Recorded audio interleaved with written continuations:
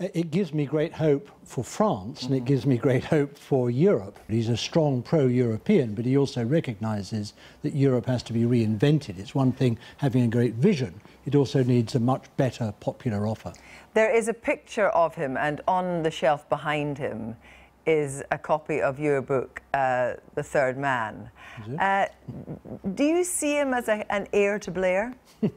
In a sense, yes, because he's somebody who very convincingly has set out to appeal both to the centre-left and to the centre-right, to build a new coalition, a new majority in France, who will give him backing for the sort of reforms that he wants to see through, but which you cannot see through in France without a big body of support behind you.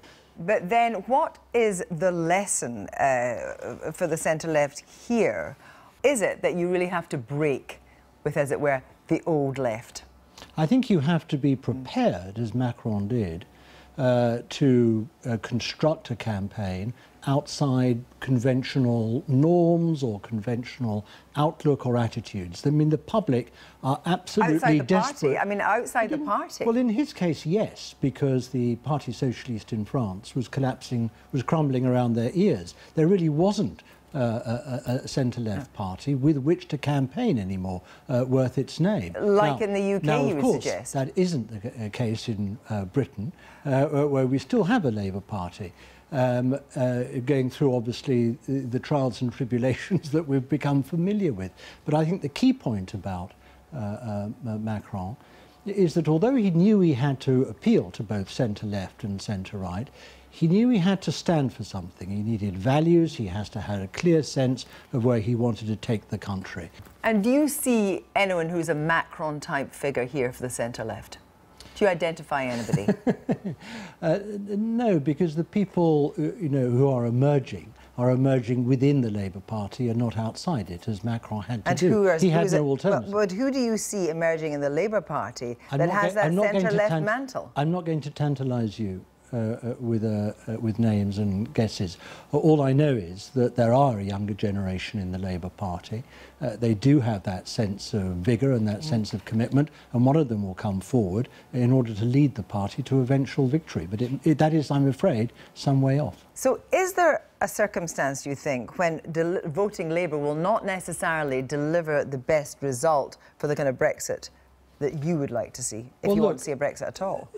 Look, I'm a supporter of Open Britain, the largest pro-European membership organisation in the country. What they want to do is to campaign in the most effective way against a hard Brexit, against giving Theresa May the blank cheque that she's looking for in this election to take Britain out of Europe, in my view, on the worst terms imaginable. So this cross-party grouping, as it were, is launching its campaign now to give support for the most pro-Remain candidate standing. Do you accept that might not be a Labour candidate? But also to oppose those who are supporters of the hard Brexit. And yes, they will be different people from different parties. So in that sense, what you're saying is in some constituencies it actually might be better to park your vote with the Liberal Democrats than for Labour. It just may be. But that's for people to decide. We're not telling people how to vote. If you want to know how I would vote if I had a vote in this election. Members of the House of Lords don't. But if they did, I'd be supporting and voting for the Labour candidate. The point, Kirsty, is this is not to tell people how to vote. It's to advise them and help them to make the most effective intervention in constituencies around the country that could make a difference to the sort of majority that Theresa May gets at the end of it, as she's most likely to do. I mean, that's what democracy is all about. But what is the Labour position on Brexit now? Well, search me. I mean, I think you need to wait for the manifesto. I mean, the problem for the Labour Party in this election on Brexit is very clear, and that is that they are not, I'm afraid, differentiating their position and their policy sufficiently from the government, or haven't done so up until now, which they needed to do if they were going to offer the voters a clear choice. But I hope that will come out in the wash. I hope in the coming days and weeks we will see a clearer rather more robust approach from the Labour Party on this, because Labour Party supporters and voters and members right across the country are looking for leadership on Brexit rather than an equivocal, rather more fence-sitting position and approach we've had to date. If there is a defeat of the Labour Party, and just say Jeremy Corbyn puts on 1 million votes still, should he stay? He may see that as a mandate to carry on. What would you say about that? I hope he doesn't stay. Any leader who has the control of the party that he does, who will run the campaign in the way that he chooses, must also own the result that he gets, and he must take see the conclusion that defeat presents him with and fall on his sword. I hope he will do that. Well, that's interesting. I mean, any person with an ounce of loyalty or responsibility to the Labour Party would do precisely that. Just coming back to Brexit and the idea that the thing that you're desperately trying to stop is a hard Brexit. Do you think that Brexit itself is an inevitability? We are set on a course to leave the European Union. We've had the referendum, we know the result. What we don't know, Kirsty, and this is absolutely fundamentally important, is how we're going to leave the European Union, on what terms, with what future trade deal between Britain and the European Union. Now, on that, here's the point, in my view.